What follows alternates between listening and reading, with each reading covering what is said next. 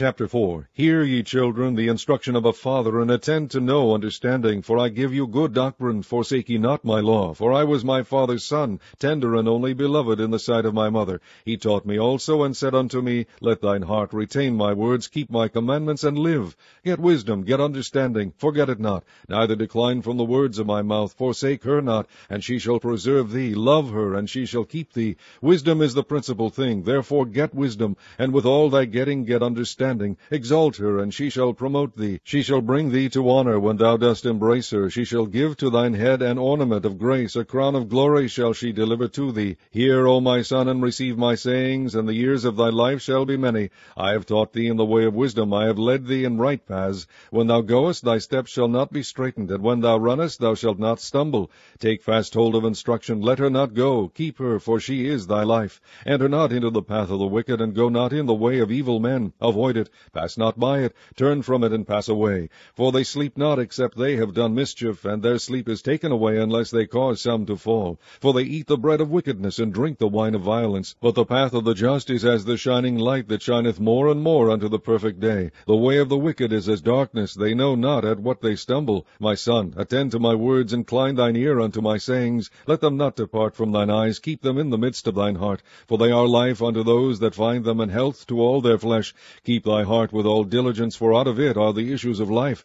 Put away from thee a froward mouth, and perverse lips put far from thee. Let thine eyes look right on, and let thine eyelids look straight before thee. Ponder the path of thy feet, and let all thy ways be established. Turn not to the right hand nor to the left. Remove thy foot from evil.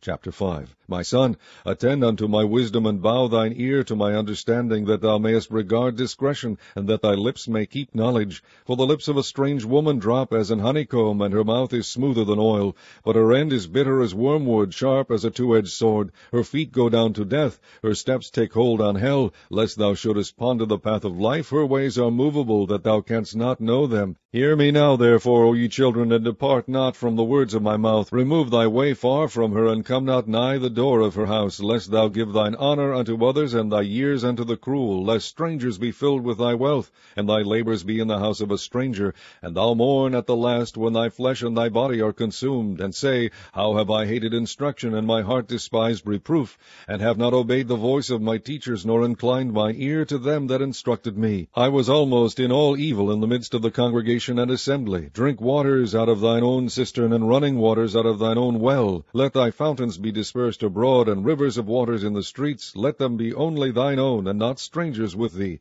Let thy fountain be blessed, and rejoice with the wife of thy youth. Let her be as the loving hind and pleasant roe. Let her breast satisfy thee at all times, and be thou ravished always with her love. And why wilt thou, my son, be ravished with a strange woman, and embrace the bosom of a stranger? For the ways of man are before the eyes of the Lord, and he pondereth all his goings. His own iniquity shall take the wicked himself, and he shall be holden with the cords of his sins. He shall die without instruction, and in the greatness of his folly he shall go astray.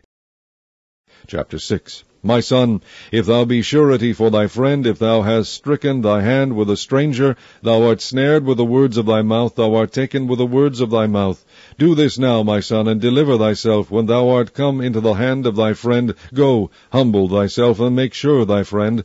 Give not sleep to thine eyes, nor slumber to thine eyelids. Deliver thyself as a roe from the hand of the hunter, and as a bird from the hand of the fowler. Go to the ant, thou sluggard, consider her ways, and be wise, which having no guide, overseer, or ruler, provideth her meat in the summer, and gathereth her food in the harvest.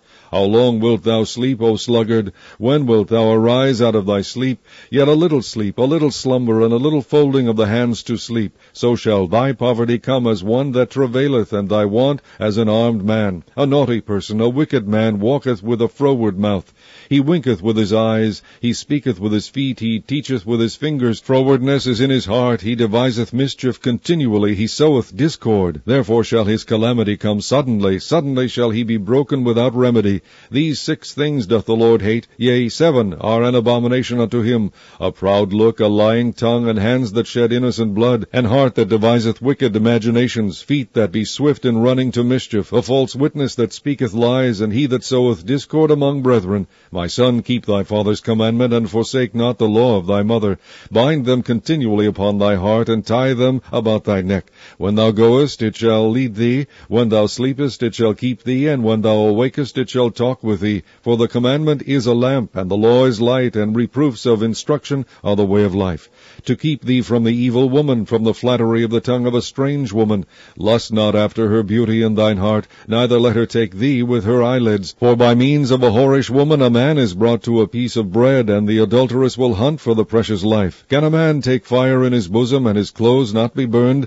Can one go upon hot coals, and his feet not be burned? So he that goeth in to his neighbour's wife, whosoever toucheth her, shall not be innocent. Men do not despise a thief, if he steal to satisfy his soul when he is hungry. But if he be found, he shall restore sevenfold. He shall give all the substance of his house.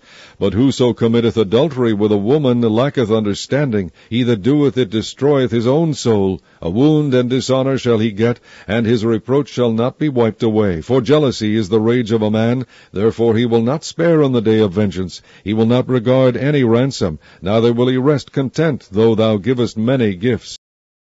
Chapter 7. My son, keep my words, and lay up my commandments with thee.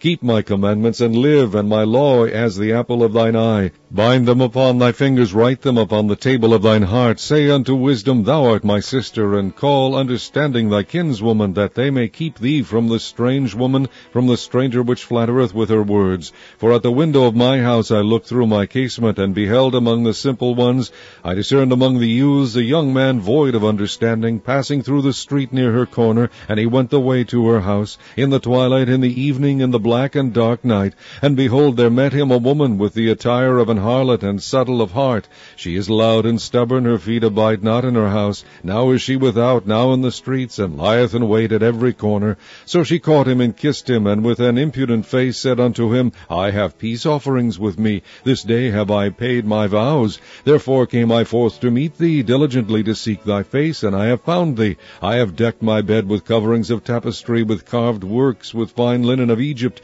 I have perfumed my bed with myrrh, aloes, and cinnamon. Come, let us take our fill of love until the morning. Let us solace ourselves with loves. For the good man is not at home. He is gone a long journey. He hath taken a bag of money with him, and will come home at the day appointed. With her much fair speech she caused him to yield. With the flattering of her lips she forced him. He goeth after her straightway, as an ox goeth to the slaughter, or as a fool to the correction of the stocks, till a dart strike through his liver, as a bird hasteth to the snare, and knoweth not that it is for his life. Hearken unto me now, therefore, O ye children, and attend to the words of my mouth. Let not thine heart decline to her ways. Go not astray in her paths, for she hath cast down many wounded, yea, many strong men have been slain by her.